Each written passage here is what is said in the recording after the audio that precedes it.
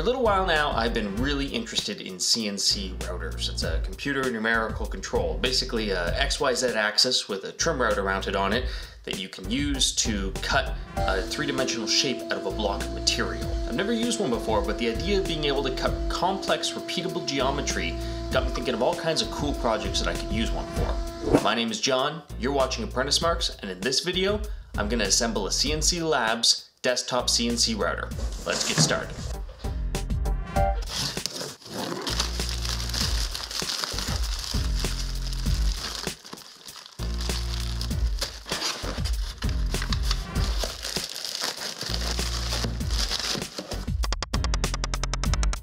Behold all of the bits and pieces that comprise the CNC Labs Mill 1 V2. Now, there is a second box. It's a flat pack box. It's got some steel plate, some MDF with a bunch of holes cut in it, a little bit of acrylic plastic, things like that, big flat pieces. And we should have everything here that we need to get started on assembly.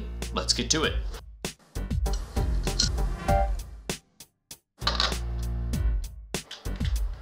The instructions don't say to add nuts to the back of the bolts, but moving on through the instructions, I'm using these things and the bolts keep falling out. I'm gonna make the executive decision to go ahead and add nuts to these lead screw holding things because they're a pain in the ass to work with otherwise.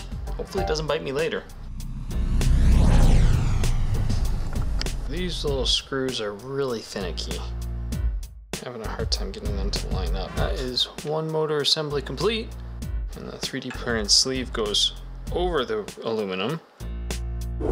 Okay, I've run into a bit of a problem here. This is one of the lead screws that will drive the gantry, and it has to be attached to the axle of this stepper motor. I've been through all my stuff a couple of times and I can't find anything that looks like what I'm seeing in the diagram, so I think I'm stuck. I'm gonna have to reach out to CNC and see if I can get the missing pieces before I can continue.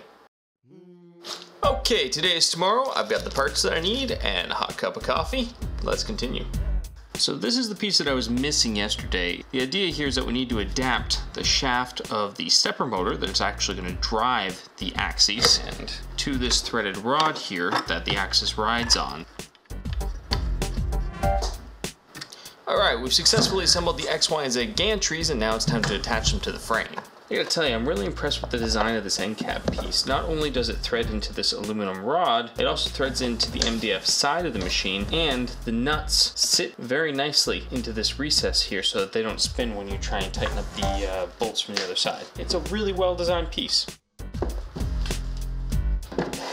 It's pretty good. Okay, we are attaching the assemblies. There are these little metal angle brackets that go in all the corners.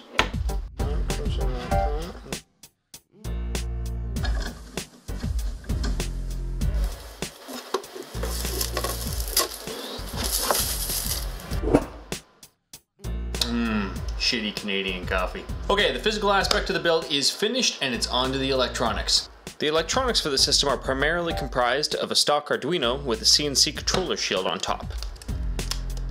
So this here's a motor driver. This is what's going to turn signals from the CNC shield into PWM signals that will drive our stepper motors. They're going to get kind of warm because they're turning the stepper motors on and off really quickly. So we need to add a heatsink to each of these. Sits on there.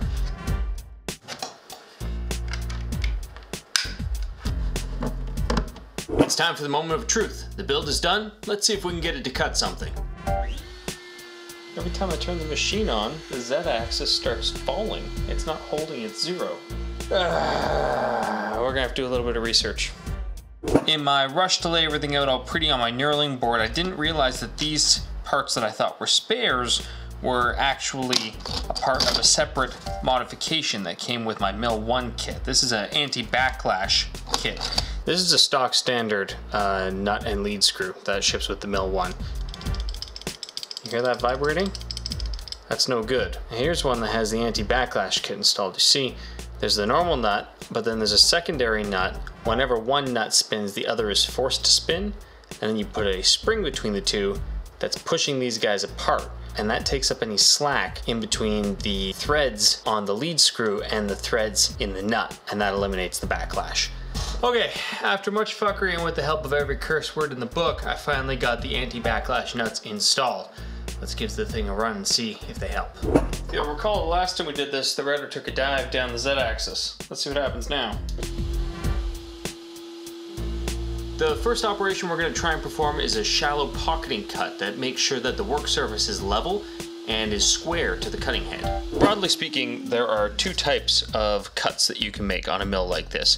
The first is called 2D cam. It's the simpler of the two, and it's basic engravings and plaques like this.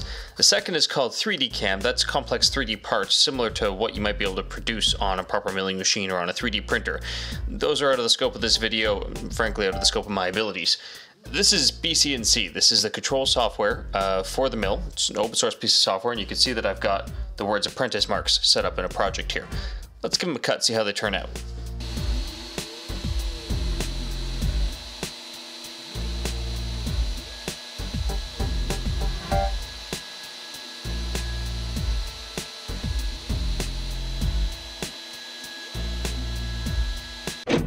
Alright, it's time for the review. I think that there's probably three things that you want to review on any CNC machine. The first one is going to be the kit and assembly, the sort of instruction manual stuff.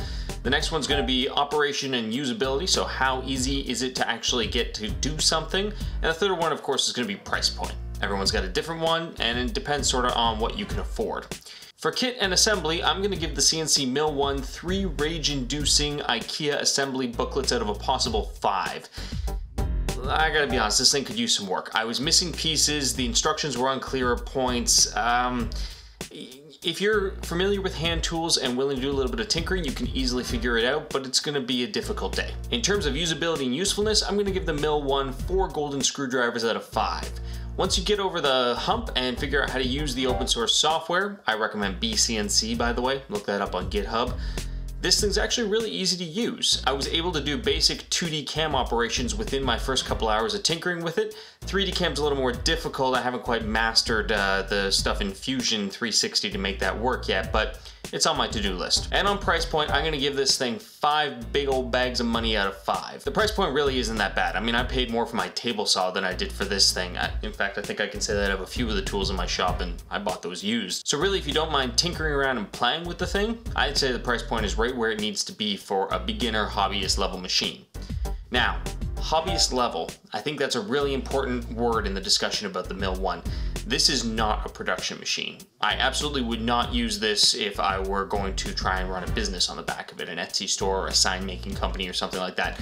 This is a hobbyist machine. It takes a lot of tinkering and it's going to require a little bit of TLC to keep it running cleanly. I've already done a few little upgrades, and there's a Facebook group where a bunch of people are doing more upgrades and changes to the machine to make it run a little more cleaner, a little better, you know, a little more reliably. There's room for improvement here, but I see the Mill 1 as a beginner's kit. If you're the type of person that loves to screw around with bits and bobs and parts and make stuff work, it is a perfect fit for you. If you're the type of person, however, who needs something that's going to work reliably out of the box for, 22 hours a day, this is not the right machine for you. All that said, I think the CNC Mill 1 is a great little machine. I would absolutely encourage anybody who's interested in learning about CNC to check it out.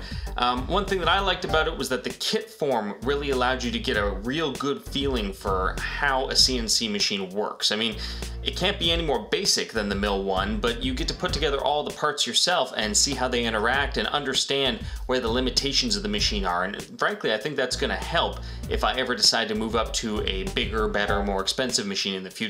Thanks very much for watching. I've been John. This has been Apprentice Marks. If you want to see what I'm up to between videos, of course, you can follow me at Apprentice Marks over on Instagram and Twitter. And if you want to see the next video, please hit the like and subscribe buttons below. Cheers! I'm out.